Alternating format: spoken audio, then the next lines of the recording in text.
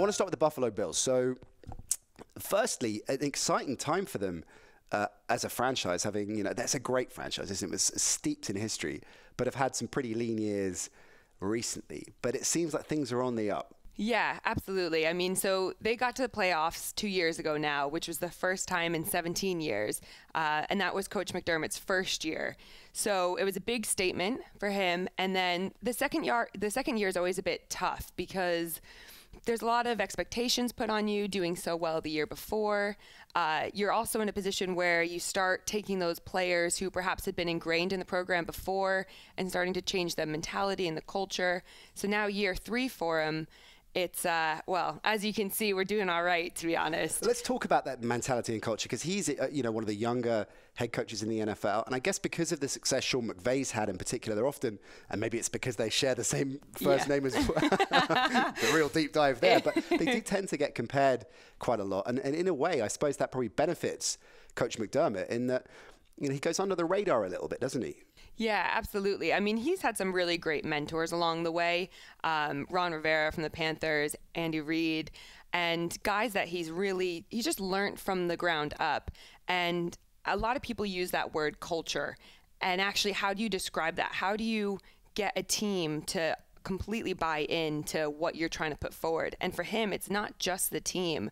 At the beginning, when he first came into head coach role, he got the entire building, so including your ticketing, your media, everyone together, and he let them know, this is who we are and this is what we're going to do going forward. And I think when you can get that buy-in from everybody that's around you, it's really important to have a longevity. And then you see the community of all of Buffalo now, because he really instills in his players and the coaches, go out there, help the community. These are the people that are going to be there fighting for us every Sunday.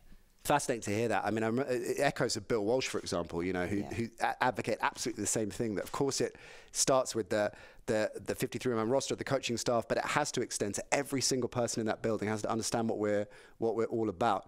What about your personal journey then, coaching with the Bills? Talk a bit about that and the experience and the key things you took away from it. Yeah, absolutely. So I've been so fortunate to be predominantly with tight ends and with Coach Rob Boris. Some people remember him from Hard Knocks from the Rams. You saw him leaving and arriving at Buffalo. And for me, he has been the best mentor I could have ever imagined. He has taught me so much in terms of preparation, how to care about the players, not just in a get on the field and do your job, but you need to care about them as people, and how you go about doing that at an elite level when you need to get the best from them, but at any point they could possibly go. So he's been fantastic. He just kept building me up in terms of giving me more responsibilities. It can be a bit intimidating at times when you're dealing with people who have perhaps been in the NFL or just been around American football for so long. But for example, in OTAs, he had me installing all of the offensive playbook for all of our rookies. Unfortunately for us, we lost some of our veteran players to injury, but actually for me, that was fantastic because all my rookie players then got the most amount of reps that you could ever imagine through OTAs. So you must build up a real bond there as well and get really attached. Oh my gosh, yeah. So even last year we had Charles Clay and him and I still chat all the time. And we had Jason Kroom who had stayed over from last year. So the new guys that have come through, just kind of being on that journey with them and watching them kind of grow and take their first few steps, get involved in their first game. I mean, there's so much pressure on them and they handle it so well for being in this completely new world. So yeah, it feels like family really, and especially tight ends, you know, there's only 4 of us in that room. So it's it's definitely a family I'm missing, but it's fantastic to watch them on Sundays. Let's talk about Josh Allen in particular, because he is a player that really excites me. And again, I think because he was so prolific on the ground and with his legs last season, perhaps underestimated as a complete quarterback. And we know that can be a dangerous position to take, right? Do you think people are underestimating Josh Allen? And can you see him, having worked closely with him, as one of these quarterbacks that is going to be a franchise quarterback, a top quarterback in the NFL for 10, 12, 15 years? Yeah, absolutely. So Josh is a fantastic person. And at the same time, he's only 21 years old. So it's a lot on him. Forget this time, 21 years old. So much on his shoulders. Baby. Yeah. But he had some growing pains last year, which were present in terms of trying to throw that 60-yard long pass when you had a 10-yard check down in front of you. And which rookie quarterback hasn't had growing pains? I mean, Exactly. Peyton Manning had growing pains. Oh my gosh, exactly. And that's part of it. That's part of your initiation into the league. I mean, defenses were throwing crazy looks at him.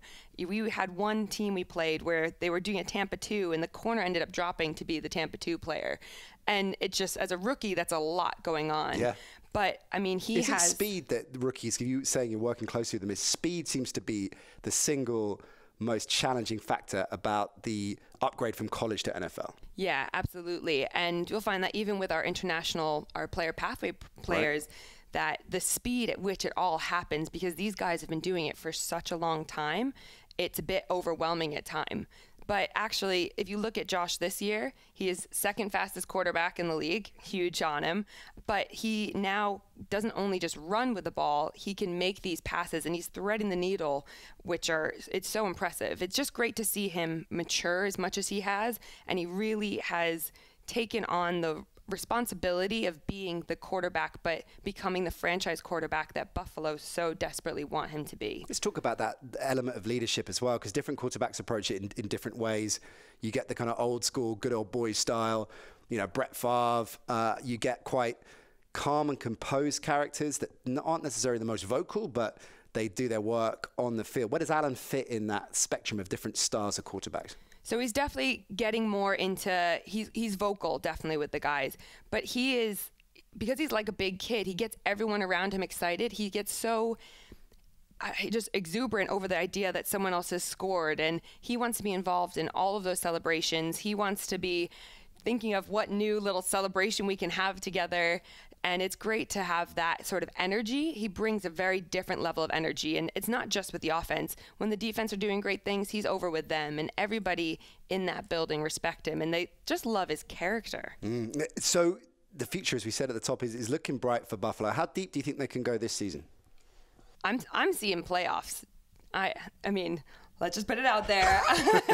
Didn't even blink. I didn't even blink. No, I mean, the fact that this is the first time they've won all their preseason games. Yeah. And I know that's not a great example, but 2-0 so far. They've got the Bengals this weekend, which we'll chat about later. Mm-hmm. And pretty clear who you're going to pick for that one. Yeah, absolutely. I mean, the Patriots are in their division, of course, which is its own conversation. But it's a wild card, but definitely doable. Absolutely. And I think that they have the DNA, but they have the drive and the hunger to get back to the playoffs again. I absolutely think they can do it. Spoken like a true Bill. Yeah. Bill's Mafia. Hope you enjoyed the Nat Coombs Show presented by Paddy Power Fantasy. There's plenty more where that came from. Just click subscribe to ESPN UK and you won't miss a trick.